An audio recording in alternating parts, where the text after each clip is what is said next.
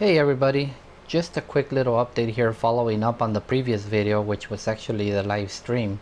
I don't know if whoever has watched that video, if you remember at the very end I was talking about adjusting the brightness of the 7-segment displays using a potentiometer, and when I had tried it the day before, these two were working but this one wasn't changing, and then I tried it yesterday again and only this one was working but this one wasn't changing, and of course this one wasn't changing.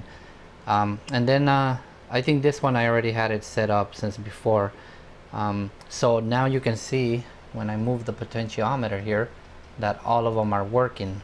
Well, at least this one, this one, this one, and this one, because I do not have that one configured for that.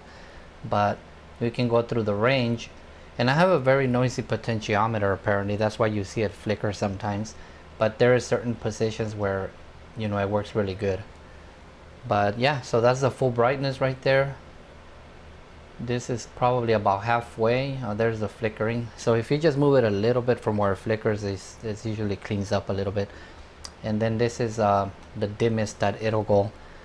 So yeah, it's kind of funny. I did have to reload the configuration file back into the configurator, and I reassigned it to this one, because even though it was showing up that it was already assigned, it really wasn't, I guess.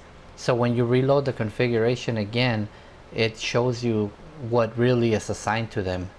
And the first time when I assigned one of them, it was showing that all of them had already assigned it, but I guess that wasn't the case, and that's why it wasn't working. But yeah, so go figure, huh? This is a little quirks that we have to deal with, but ultimately I think everything's working fine. Alright, well that's all for this little short one. See you guys on the next one.